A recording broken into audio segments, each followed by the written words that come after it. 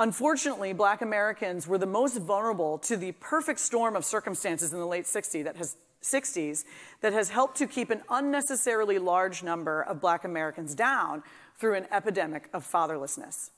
This is an area in which, no matter how uncomfortable it makes people, conservatives are simply factually correct. There are poor people all over the world who do not struggle, for instance, with high crime. The greatest correlate with criminality is fatherlessness. The psychological evidence for the importance of father love and support is incontrovertible. But remember, the Black household is quite healthy at mid-century. So what happened? I argue that there's three things happening at once. One, the contraception shock, which changed the strategic situation between men and women with regard to sex, marriage, and child rearing. Two, the hastening of the loss of manufacturing jobs because wages were pushed up too high by unions. And it's important to make a side note here, which is that unions almost completely excluded Blacks from their inception to their downfall. So Black men in particular really did have a genuine unemployment crisis. But that by itself doesn't explain it, because marriage was delayed, but not, the rates didn't go down during the Great Depression. And three, the crowd-out effect of Great Society welfare policies that perversely incentivize single motherhood. So what I'm arguing is that you need all three factors in order to explain why this occurred, as well as the fact that the Black community is already vulnerable, economically vulnerable. So while many successful Black people did gain in income, moved neighborhoods, became better educated, etc., by the time they did much of this, marriage had already been deeply undermined and weakened throughout the community. And there's also nothing particularly Black about fatherlessness. While Black out-of-wedlock births are at a shocking 70%, another 20% of dads live with their children. And Black dads are actually more likely to be involved with their kids in day-to-day activities. The Latino out-of-wedlock rate is 50%. And the white is 30%, already far above the rate that was causing Daniel Patrick Moynihan panic in 1965, looking at the Black community. Like other arenas such as criminal justice reform, the Black community may bring an issue to our attention first because they are overrepresented in being affected by it. But make no mistake, these are not specifically Black problems. They affect all of us. Today, the majority of Black Americans have middle-class incomes and live in the suburbs. But the literal ghettoization of urban Blacks, coupled with the perfect storm I just described, leaves us with totally destabilized urban communities, environments. In these environments, rates of addiction, crime, and government dependency are high, while employment and marriage rates are low. And I want to be very careful to make several distinctions here. One, Black does not mean poor. The poverty rate among Black Americans is about 20%. Now, today. That's double the white poverty rate, but there are 6 times as many white people in America as there are. Two, poor white rural poverty is different in the sense that it is dispersed rather than concentrated poverty. That means that things like run-ins with police will be less of an issue, but all of the other pathologies I just mentioned are absolutely there as well. Three, many poor inner-city residents are the victims, not the perpetrators of crime. Remember that a functional community requires a critical mass of voluntary compliers with the law. You don't have to tip very far over that minimal number of determined criminals before the social costs really skyrocket. Why do I say all of this? Because some conservatives have a bad habit of using the term Black culture to refer to the culture of a minority of inner-city residents who are criminal. Why are we letting gangster rappers control our concept of Black Americans, particularly given the beautiful history that I just laid out? Statistically speaking, it would be far more accurate to take our cues from someone like Tony Evans or T.D. Jakes or even Tyler Perry's movies. By the way, Tyler Perry has been roundly criticized by the elect for sins against wokeness. By being careful to make the distinction between the stream of healthy Black culture and history and the problems of the inner city, conservatives can encourage Black Americans to embrace the best things in their own culture and history. Conservatives are speaking directly into the needs of these struggling communities when they fight for educational freedom.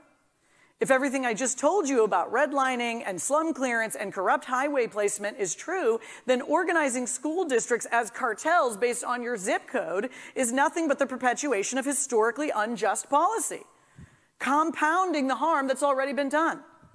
Minority parents are overwhelmingly in favor of some form of school choice, and conservatives must stand up to teachers' unions and insist that education is about children. Conservatives have another opportunity to overlap with concerns that are being raised by the Black community in the arena of criminal justice reform. In the book Prison Break, How Conservatives Turned Against Mass Incarceration, Tellis describes how the prison fellowship ministry of Chuck Colson opened the eyes of many white evangelicals to the dysfunction of our criminal justice system. Do you guys know who Chuck Colson is? He was Nixon's aide and he went to prison. Anyway, he had a dramatic conversion. When a few of these ministry volunteers got into politics, they teamed up with Pew Research to show high-ranking Republican politicians in deep red states just how over the top our incarceration rates are, as well as just how much it's costing state budgets, and all of the possible alternatives that could refine the system without compromising safety. With practical wisdom, these issues were presented as overlapping with other things Republicans care about, like the growth of the administrative state, occupational licensing reform, and civil asset forfeiture. Suddenly, conservatives went from being tough on crime to smart on crime or right on crime. The most aggressive criminal justice reformers in the country are Texas, Georgia, Kansas, and Oklahoma. Did you know that? They've shut whole prisons down. And thank God that conservatives are addressing these issues. Grounded in reality and common sense, they have brought creative but realistic solutions. In the meantime, Angela Davis talks about freedom dreaming to create a world in which a panoply of government programs meet the material needs of the poor, which will eliminate crime, thus making it possible to abolish police and prisons. Someone help me understand how it's possible to be so unfamiliar with the human condition that Angela Davis can believe that young men and women whose dads are in prison, who've witnessed traumatizing violence, who've lost friends and family, whose schools are a threat to their mental and physical health, who've suffered abuse and neglect, who've witnessed or fallen prey to stultifying addiction, who've lost employment networks, and who've lost the knowledge of the fundamental building blocks of the family, will suddenly blossom into well-functioning citizens through the sweet balm of yet more government programs. Friends, 80% of Black Americans want either the same number or more police on the beat. And the correlation of more police with less crime is one of the most well-established pieces of data we have in the criminal justice reform world.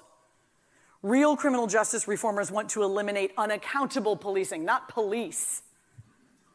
If conservatives will be countercultural but not reactionary, they can contribute a modicum of sanity to truly necessary reform. For instance, in James Foreman's book, Locking Up Our Own, we learn that many of the changes in the legal structure that arose in the late 60s were ushered in by new Black leaders who were understandably panicking because of skyrocketing heroin addiction and crime in their communities. It was they, and particularly the Black nationalists among them, concerned with Black dignity, who insisted on going after dealers rather than treating drug addiction as a medical issue, which was actually a live option at the time.